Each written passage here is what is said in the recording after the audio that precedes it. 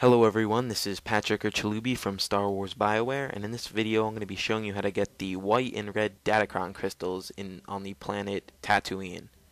Now these two Datacrons are probably the most frustrating and challenging Datacrons to get in the game, because in order to get them you have to ride a 40-minute Jawa balloon ride, and you can find the place to get onto the balloon in the most southern and western part of the map, as you can see when I show you. And once you get on the balloon, it makes 40-minute circuits around Tatooine. So if you miss it, you have to wait a long time to catch it. So I was lucky enough to just be passing by and seeing it. So I quickly ran to where other people were standing to get onto it.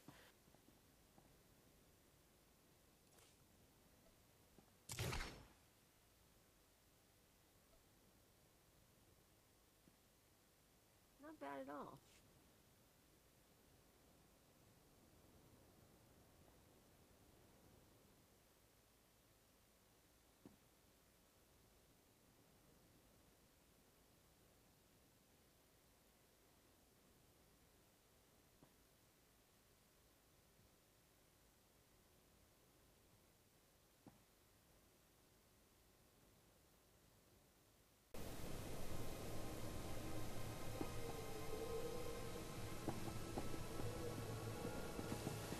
After about 30 minutes of sitting on the balloon, just sending my companions out to do things to pass the time, you fly over a Sandcrawler in which you want to maneuver yourself on top of it just by jumping off the balloon at the correct time.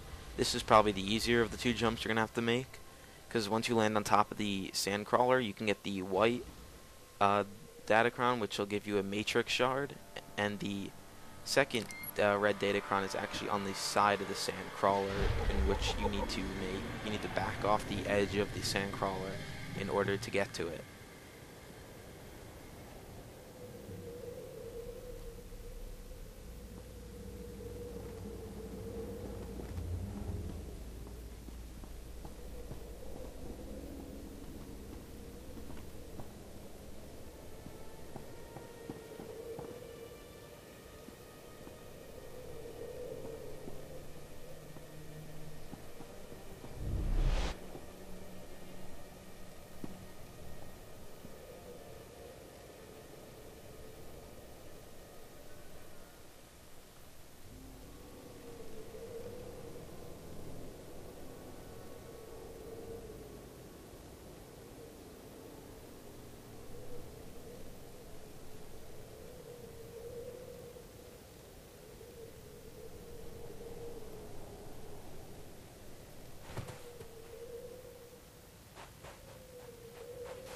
Even though I missed the ledge when getting the Datacron, there still are other ways to get onto that little ledge part, as long as there are other people around, because you can challenge them to a duel, and if you were a Sith warrior or a Jedi Knight, you could jump onto the person that's on the ledge already, and when you duel them, that way you can get yourself up there.